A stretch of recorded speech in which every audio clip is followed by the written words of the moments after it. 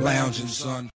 Welcome back to the Comic Lounge. My name's Ryan, and another awesome indie creator on this episode of Indie Creator Spotlight. I got John Burkett, fellow member of the Cartoonist Kayfabe Ringside Seats group. He's been doing Ghost Agents with Rocco Jerome. He's been in all the other fan projects that they got going in that group, and I'm super stoked to finally have you on. I know we were supposed to do this when issue 2 of Ghost Agents was before it was on Kickstarter, and we have now done it after the second book's been delivered and the third one is live. So I'm super stoked to finally have you on, dude. Yeah, thanks so much, Ryan. Yeah, that's okay. No problem at all. I mean, yeah. I'm still relevant to the project, so, you know. Yeah. Every time I have somebody on for the first time, I always like to kind of hear their backstory in terms of like how you got into comic books as a fan. Well, I have to say, I wasn't a big comic book collector growing up, and I think probably like I'm a child of the 70s, so my first exposure to superheroes and was probably through the movies and the live action TV shows. Like I remember seeing the Christopher Reeve Superman in the theater, and it was probably one of my first movies that I saw and having it, completely blow my mind. And then also we had the live action Hulk show. And I think, I don't know if the Spider-Man, live action Spider-Man was a weekly or just had like a couple of short run series, but I remember those shows like really leaving an impression on me. And of course, you had so many, toys and other things out there that I just, naturally, became a fan. But at the time, as a little kid, I wasn't reading comic books. It wasn't probably until high school or junior high that I was actually collecting or reading any comics. I think my first memories of actually collecting comic book or comic related content would be Mad Magazine in the early 80s. It's something that I love that I shared with my father. And I remember being a fan. And I think that's probably also the first time I started thinking about who these artists were, which was a revelation to me, really picking up on or noticing different styles of illustration. I was a huge fan of Mort Drucker, of course, because he did the movie parodies, but also, of course, I'm spacing on his name right now. The guy that did the Day in a Life of, oh God, I'll come back to it.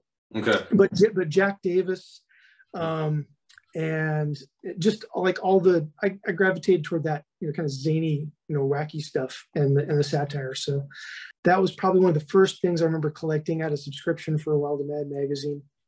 And then after that, I think, the first time, and actually this is a pretty interesting story. I didn't realize until recently that the first like legit comic book shop that I walked into, it was a comic book store called Pegasus Books.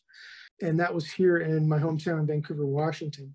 That I used to go there to get my Transformers comic books. So there was a big, of course, this is the way they got kids, is there was always the toy comic book crossover, right? So if you were collecting the toys, if you're a fan of the toys, you most likely could become easily a fan of the comics. So that was the first comic book I remember wanting to collect on a monthly basis, was Transformers. And the store, Pegasus Books, was owned by Mike Richardson. Okay. So Mike Richardson, the founder of Dark Horse, before he founded Dark Horse, had this comic book shop that I think he started in Oregon, and then he opened up a second, or this might have been the second or the third branch of the store in my hometown. So that was the first comic book shop I went to, and I remember buying comics from him. I didn't know who he was until, like I said, recently. I was like, right. Oh, wow, that's the guy I bought my comics from, was Mike Richardson. That's my earliest memories of collecting comics. And I wasn't really like a big collector at all, and really wasn't ever of the floppies. I think even to this day, I probably have, one long box full of wow. All right. Most of my collection now, and this is stuff, and most of it's been built up in the last few years, is trade paperbacks and library editions and all the fancier reprints they've been putting together. yeah, my connection with comics, and of course, in junior high, that's when I started like drawing, like trying to figure out how to draw comics. And I was a big fan of Robotech. So that was like the stories I was gravitating towards, this sort of Robotech storylines, and then I put my friends in, as the characters. So in junior high, I was doing, a few pages of Robotech comics just in pencil and notebook paper, to try and figure out, how to put together a comic and what panels were. And I continued, illustrating. I was on the newspaper staff as their staff cartoonist, which usually just meant like filling in the spaces. They have so many articles and there'd be these gaps. And so I had to come along and put some little sketch or doodle on, the day before we went to press to fill up the, the dead space, stuff like that. And so is that when I'm sorry to interrupt, is that when you kind of like decided like that this is something you wanted to pursue, or was it just kind of something you did more as like a hobby back then? And then yeah, well, I mean, I kind of went, it's kind of a long story. I mean, I went back and forth with comics, but I can say that in, junior high and high school, I was drawing a lot. I was encouraged by my folks, and, I had a drawing table. I had books, of course, How to Draw Comics the Marvel Way was, a book that, I used to try and figure out how to make comics. I was also researching the tools that artists use, trying to figure out what a quill pen was, and trying to figure out, the right paper, bristle board, and all the right tools that comic book artists would use. I was trying to figure out how to use them. And I was lucky enough in high school to have a couple of close friends who also, aspired to be, I have to say we weren't really, we were doing it as a hobby, and none of us were, well, one of the guys in our group was a little bit more, I guess, goal oriented, or was able to complete stuff, better than we were, the other two of us. I think it was fun to do, but, I personally wasn't driven the way that I think you would need to be to become professional at it. And I wasn't really thinking at that time that might happen, although there was a couple of situations where I guess the universe was trying to tell me that maybe this is something I should do. One of them was I had the opportunity with the couple friends of mine. We'd been putting together some pages, and I had done a mutant animal story, of course, because one of the other comics that I really loved growing up was Ninja Turtles. I mean, that was my exposure to them in junior high and high school. It was the first comics reprints that were in color that I think I got first. But then I went back and started collecting what I could find in the bins, and have some of the Mirage run. I have the How to Draw Teenage Mutant Ninja Turtles, the Solstin, which was also a great resource. That was kind of my inspiration for this mutant animal story that I was working on with a buddy of mine. So this was early 90s. This was right during the Image explosion. And the Image guys were doing kind of this tour. I don't know if it was nationwide or they had a few choice locations they were going to go to. But we had the opportunity to go and meet on this one time.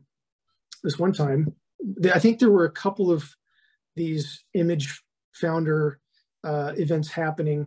I think Todd McFarlane had his own day, and maybe Rob Liefeld had his own day. But then there was a day where like Wills Portacio, Mark Silvestri, and a couple others, I don't know if Eric Larson was at this one or not, were all on one day. And we went to that one, and we had the opportunity to get our portfolios looked at. So we went up and asked, we got some comics signed, and I asked if they'd have some time to look over my portfolio. And they said, yeah, just hang out for a little bit. We'll get through this line. And, if you want to, just stick around and we'll take a look and give you some feedback. So Will Spartaccio, was the one that was giving kind of the portfolio reviews as Mark Silvestri was kind of off next to him looking over his shoulder and would chime in with a couple of tidbits. But I remember Will Spartaccio kind of giving me sort of the standard but very generous review, of trying to make sure every page had one impact panel. Don't try to make everything an impact panel, make one that really pops, and all the other advice they were giving. But I thought that was, a really great opportunity to get. I mean, that was my first ever review or critique of any kind. So, yeah, I think, the thing is, though, it was shortly after after Image, that I kind of fell out.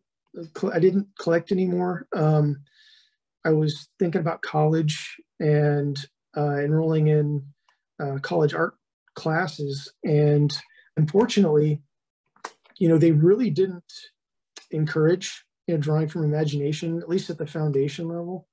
So, and I think this happened to a lot of like would-be cartoonists. You go to college and you take an art class, and it's all drawing from observation and some design stuff. But comics, at least back in the 90s, early 90s, there wasn't really a curriculum for it. So you kind of had to put that aside, and I did. And it wasn't that I wasn't interested in doing fine art. I was, and I ended up pursuing that. But I just kind of, drawing comics kind of fell to the side as I kind of pursued what I was supposed to do with the classes I was enrolled in. So, yeah. So from there, how do you get back into comic books? And then in turn, what led you to tell me what got you back into comics, right? And then I'm kind of curious, how did you find the group? And then in turn, decide to you're on all these fan projects and stuff and teaming up with people in the group. Well, I went through a BFA program in painting.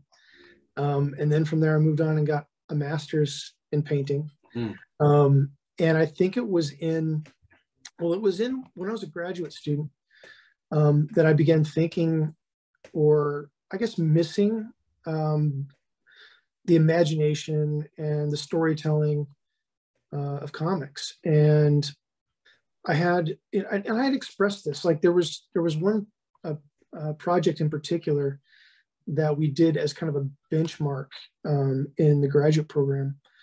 And I remember that I drew a short, it was like a 4-page comic strip. And it was a comic that kind of, it was like a funny animal comic. I drew myself as a mouse, and I'd kind of expressed in this comic it was kind of a frustration or a confusion that I was experiencing in grad school, not knowing where I was going and really longing for the fun that I used to have when I was drawing just for myself. And I think a lot of people kind of go through that, in grad school, kind of a breakdown, because there's, you're working so hard and you're under a lot of pressure, and you just want to have some kind of a release from that. And that's what I did, is I drew this comic. And one of my fellow grad students, and he said, well, you should, check out what's going on in comics now, because, there's a lot of artists that have taken it to a fine art level. And I think that for myself, that's kind of what I was looking for, is some kind of a bridge, I guess, between comics and fine art, some way to reconcile the two. So we went to a comic shop called Millionaire Picnic, which is a fantastic comic shop in Cambridge. And this was in the early 2000s. And I was, checking out, things that I hadn't been exposed to in the 90s. I think, I hadn't known about books like Mouse or, Zap, or I think I'd known about Robert Crumb, but I didn't really, know what was going on that kind of was like those that are working in that tradition, in contemporary in the early 2000s. So I was looking at a lot of stuff that I hadn't looked at in the 90s. I really was never a huge fan. I know this might sound kind of blasphemous, but like I never was like a huge fan of comic book or superhero stories, I guess. Like they never really connected too much with me when I was reading them. I was mostly a fan of the art. And so, I really enjoyed looking at the artwork of someone like Todd McFarlane or Sam Keith or, Mark Silvestri or, Mark Texiera. So, I collected the comics for the art and the dynamism. And I've read the stories, but they didn't really connect with me so much. So I think that, when I went back to the comic book shop when I was in grad school, I was able to find stories that, kind of connected with me, and some personal narrative stories and things like that. And other, I guess, other kind of off the wall stuff. And this was when, so I was exposed to Daniel Clowes and back then, of course, Blankets was a big hit. I love that book. Yeah, I read through that and enjoyed it. What else? Fred the Clown, Roger Langridge. Like, just I thought it was genius. It was hilarious, but I mean, the guy can illustrate comedic timing in a way that others just can't. I mean, you have to be able to show certain sequences in certain ways to really nail it, and he does. I mean, Fred the Clown was great. I loved reading that book. So anyway, it was a revelation to be exposed to this stuff. And I also at that time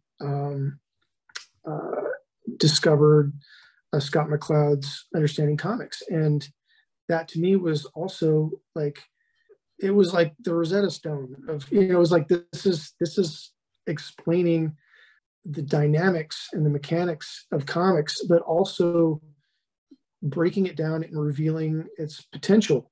It doesn't have to be about superheroes if you don't want it to be. It can be about anything.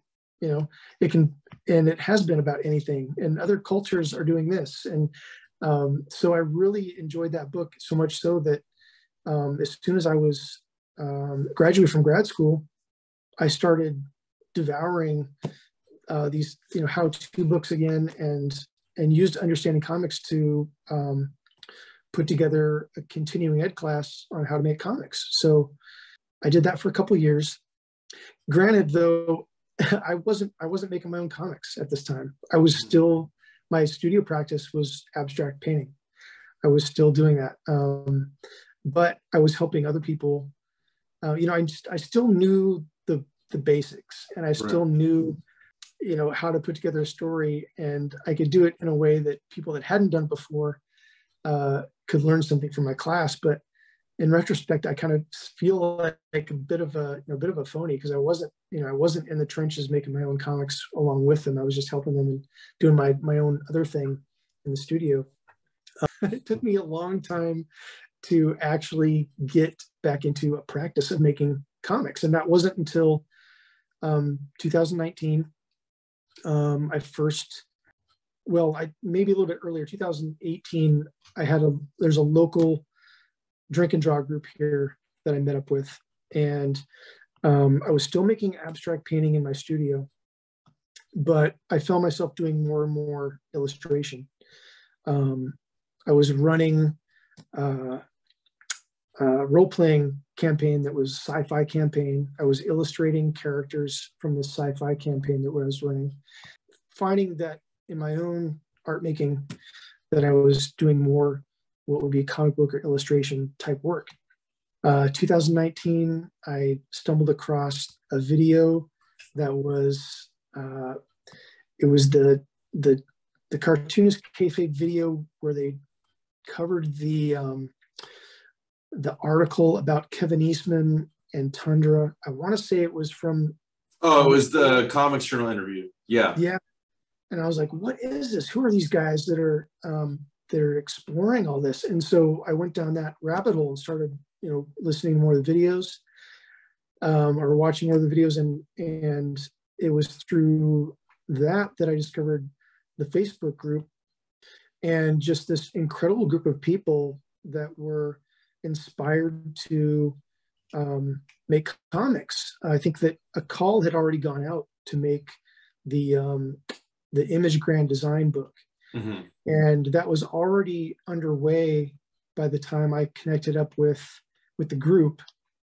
They had made, I think they'd made Image Grand Design and Image Grand Disaster. Right. And I thought that, I mean, this is great. This is like, the most incredible fan art ever. And, this is awesome, stuff that resonated with me. It was fantastic. And so as soon as they put out the call, for the Darkest Image, I was like, sign me up. How do I get involved in this? And it just kind of coincided with a point where I was feeling, a bit more confident that I could probably put together a few pages of comic art and be happy with it. So the story that I worked on was great. Kyle Pinion was a writer of it, and it's Jack Kirby's Phantom Force. Right. And I think that maybe, and I'm not too familiar with the other two books, the Grand Design and Grand Disaster, but I think in one of them, maybe the what's the character's name? Ginseng character had been killed, and so and maybe something happened in Phantom Force. I don't know. I don't have a lot of the backstory knowledge on this, but Kyle Pinion had written the story that takes place after Ginseng dies, and he rolled it into this idea about the Bruceploitation movement of the 1970s in Hong Kong action theater. So he developed this story. I think it's a 6-page story that kind of explores this mission that these potential next Ginseng characters, how to determine who's going to be next in line. So it was a lot of fun to work on. And I felt like I was getting my stride back with making comics. And that's how I got kind of back into it. And it's been nonstop ever since. That was like a year ago. Yeah, and then since then, I mean, like, you're working on your own stuff, right? You're working on a book called Feral Star, which you sent me a few pages of, which is awesome. But Ghost, like I said, Ghost Agents 2 just came out. Well, just the Kickstarter had ended a few months back, but it's been delivered as of, I think, like a week or two ago. I think everybody was starting to get their books. And you can get that, I think, you can still get that on Cosmic Lion, I believe, maybe. Number 2 is sold out. Oh, it is sold out now? Okay. Yeah. Well, I know that the last copy is going out. I think number 2 had a shorter run than number 1. They may still have issues of number 1. I'm not sure. Okay. You'd have to contact Eli or Rocco to find out. Yeah, I'll hit up Eli. Mm-hmm. Rocco Jerome has gotten so many of you guys for issue 1, issue 2. Now issue 3 is fully backed on Kickstarter as of right now. I'll drop the link down for anybody listening and watching. I think you can, like you said, 2 sold out, but maybe you can do 1 as an add-on. And it's an anthology book, so you don't necessarily have to get, I mean, if you get 1 and 3, you're going to get complete stories and all of it. But I really love what you did with it. The whole Mystery Science Theater homage kind of on the very first page is so dope.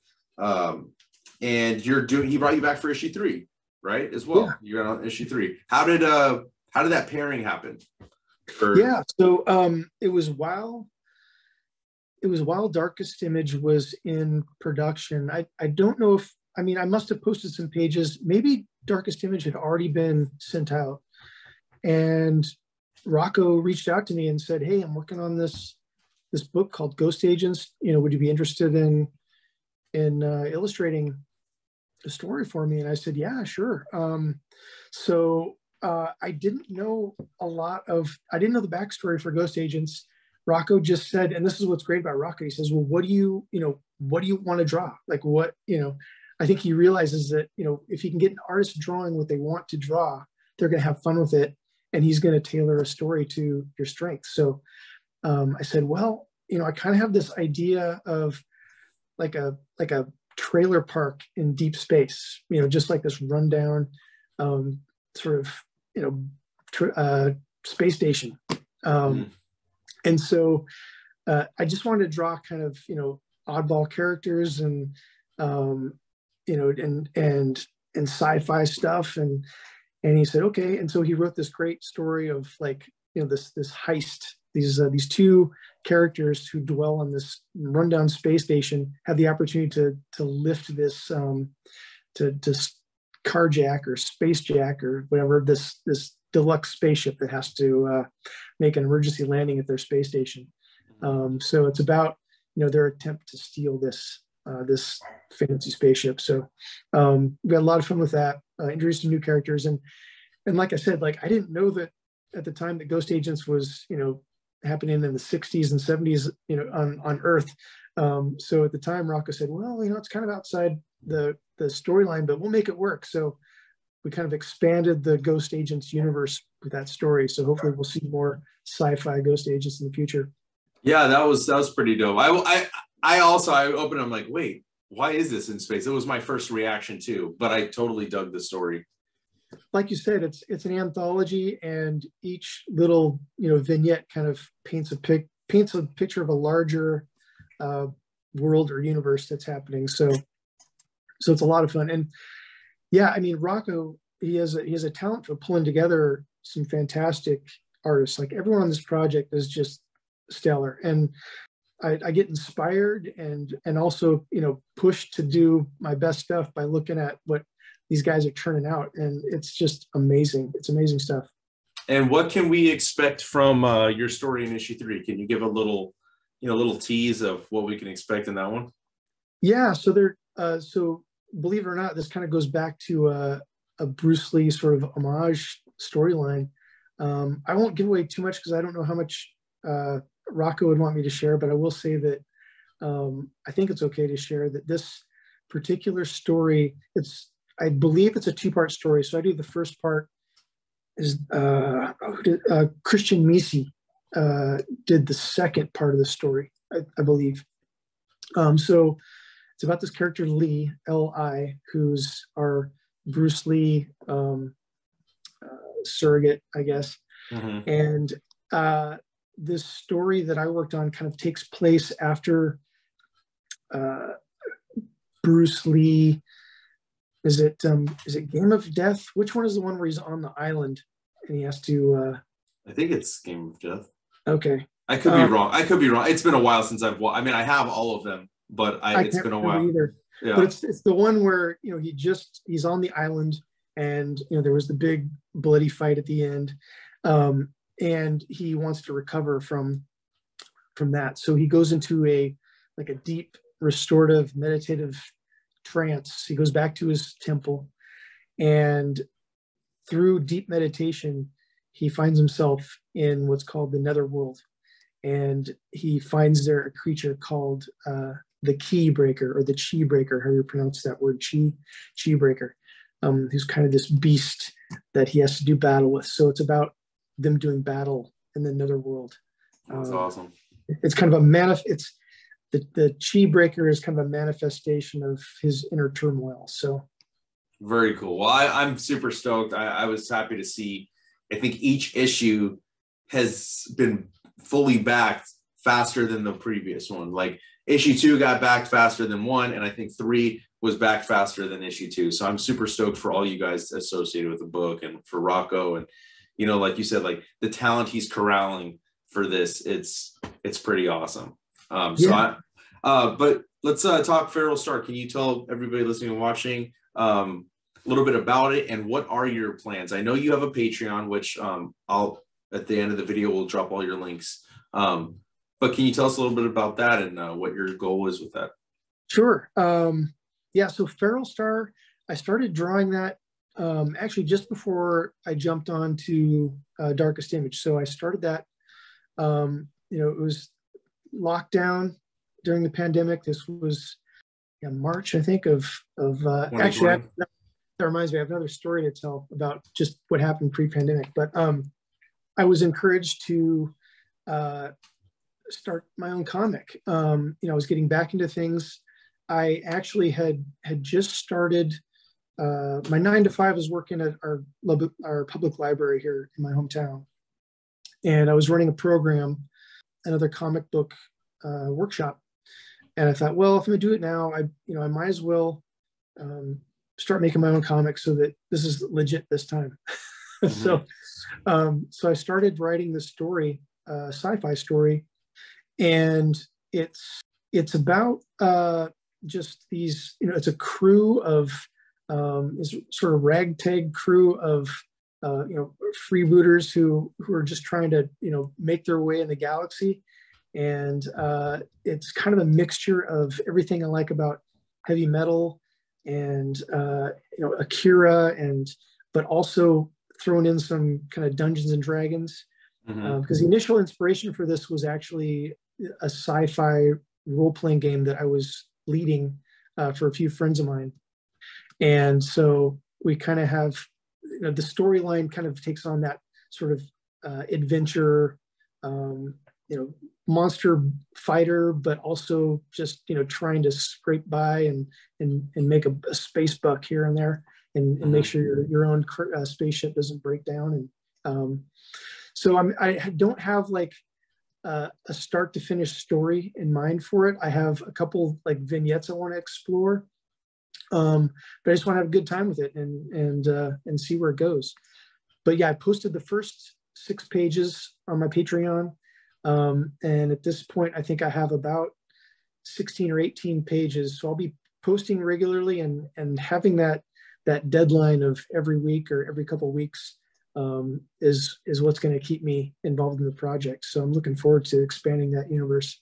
Awesome. Any plans to put it in print? Have you thought about that? Maybe doing it yourself, like selling yourself, maybe Kickstarter, crowdfunding, any idea about that? Yeah, I mean, right now, the online comic I'm putting up for free. I mean, it's on my Patreon, but the comic itself is free. But if you like it, please feel free to throw a couple bucks my way. There's going to be exclusive content on the Patreon, behind the scenes stuff, other illustrations I'm working on, process drawings, process videos, things like that. But the comic itself is going to be free for anyone that wants to visit my page. And I think that at some point when I get to a certain page count, whether it's 20 pages, 40 pages, I would like to do a print version. In the back of my mind, I'm thinking right now I'll do a small DIY zine, because I think what's most important for me right now is just to get eyes on the project and to generate a fan base for it. Because I think that in order to have a successful Kickstarter, I think having a group of fans or a group that supports the work and is already familiar with it is a big bonus, right, toward raising the funds to create a good book. So having it for free on my page where I can get a lot of eyes on it, and in the short term, printing off in just some small mini comic versions of the stories, and charge just a couple bucks for them to get it out there is the goal. And then once I feel like I've got enough people who seem interested in it or are fans, then I'll go for the Kickstarter. But I think I'd like to have a little bit bigger page count before I go that route.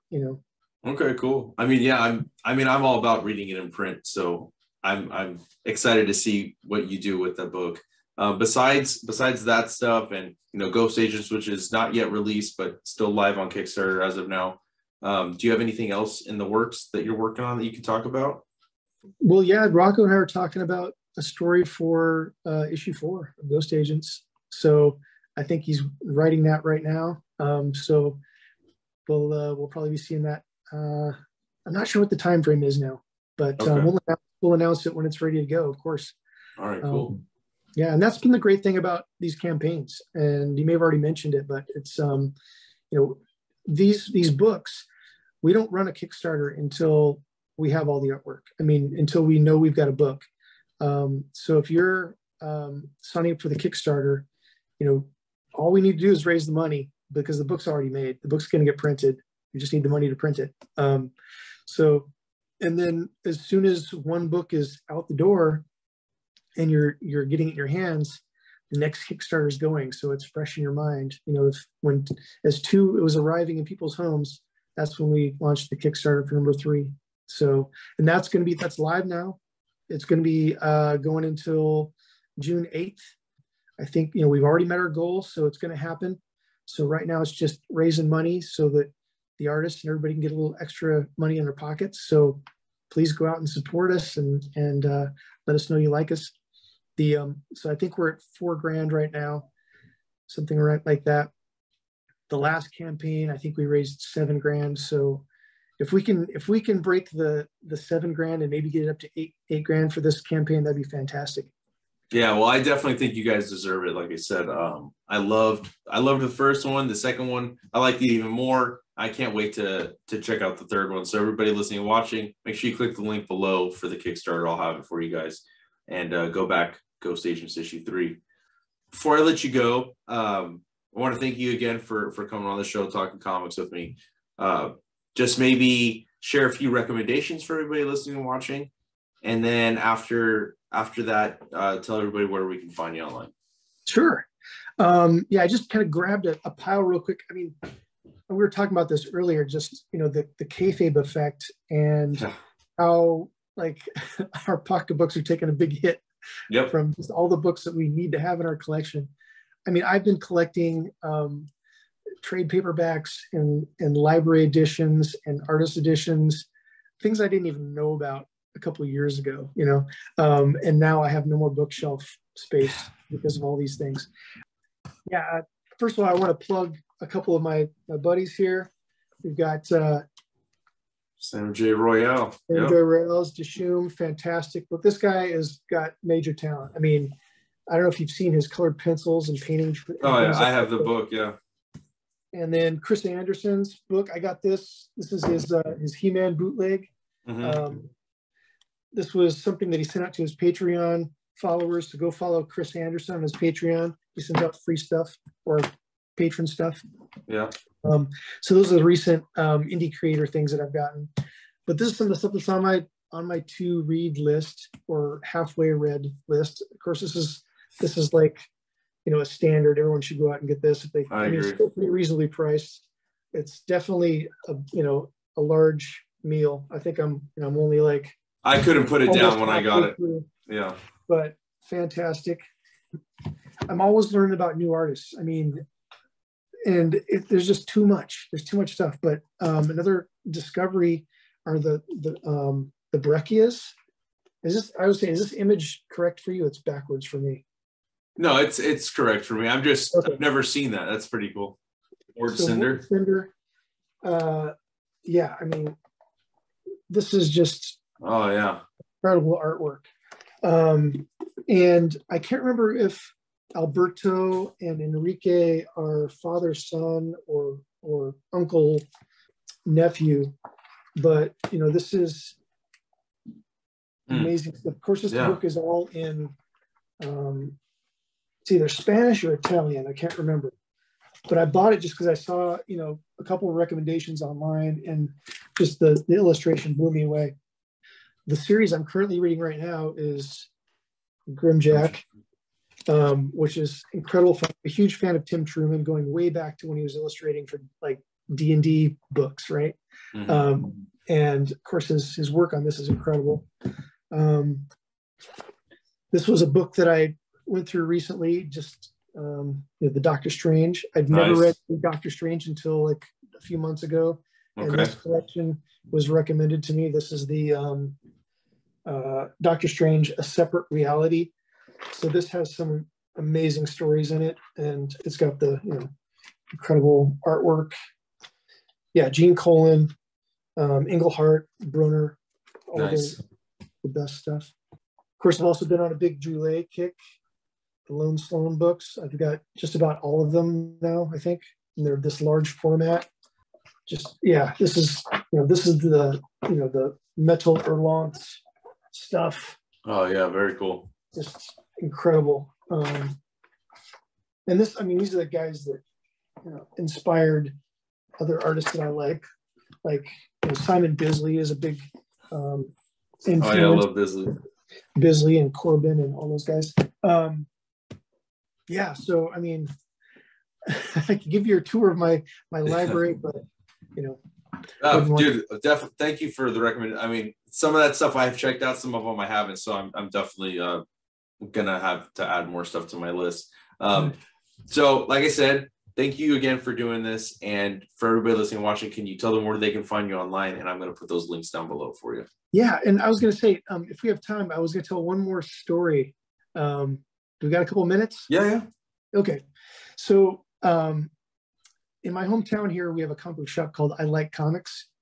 And this was right before lockdown. This was February of 2020. And the owner of that comic book shop, I think he has a lot of connections in the comic world, and he invited the Image founders to come and do a signing at his shop. This was Mark Silvestri, Todd McFarlane, Jim Larson, Jim Valentino, Eric Larson, and Stevenson. What's his first name? Eric Stevenson, and the Walking Dead guy, Robert Kirkman.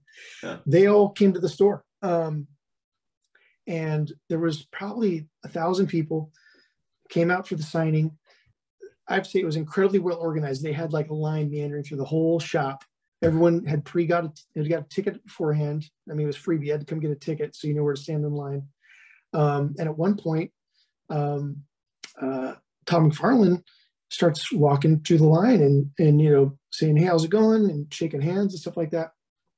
And he's coming down the line, and I'm thinking, and he'd shake someone's hand and say hi and say, "How's it going?" one or two words. And in my mind, I'm thinking, okay, I gotta ask him a question, because I never had the opportunity back in the day to pick his brain or meet him, and because I had sort of given up on comics when things were exploding for Image. Mm-hmm. And so he's coming down the line, and I said, "Hey, Todd, what advice do you have for a guy who's a little bit older but he's trying to break into comics?" And because I'm in my late 40s, right? It's like I'm not a spring chicken. I'm not in my 20s anymore, so I can't do all-nighters just working on comic book pages. And I'm thinking, okay, well, he'll give me 2 or 3 words and move along. And he proceeded to give me like a 5-minute, talk about, advocating for yourself and continue to push it. And no one's going to fight for you except for you. And so you got to be your own, best self-promoter. And he had, all these, sort of pep talk things that he was given, and it was really great to get that from Todd himself, thinking that he was only gonna give me like a couple of words. He didn't give me this long talk. Of course, at that point, everyone started gathering around. The line started collapsing on itself, and everyone's listening to Todd deliver the talk. So in true Todd McFarlane fashion. But anyway, that's awesome. That was my Todd McFarlane story. So people can find me. I'm on Instagram at John Burkett Studio. I'm on Facebook, John Burkett. I think there's probably a couple of us out there, but I think you can find me. Patreon, so it's www.patreon.com/John Burkett. And you won't find me if you just search my name on their site, because I've marked it for over 18 content. So you have to type in the whole thing. And I'm infrequently on Twitter at Sublime Cartoon. So that's where you can find me. Yeah, awesome. And of course, get out there and support our current Kickstarter for Ghost Agents. Got my shirt on, which you can't see because I don't have my camera close enough to play. But anyway. All right, cool, man. Well, like I said, thanks again for the chat. Everybody listening and watching, hit those links down below. Go back to Kickstarter and check out all John's stuff, Patreon, all that good stuff. And dude, definitely would love to have you on again in the future when you're ready to launch Feral Star. Absolutely. Thanks so much, Ryan. This has been a lot of fun. Yeah, man. Have a good one. Okay, you too.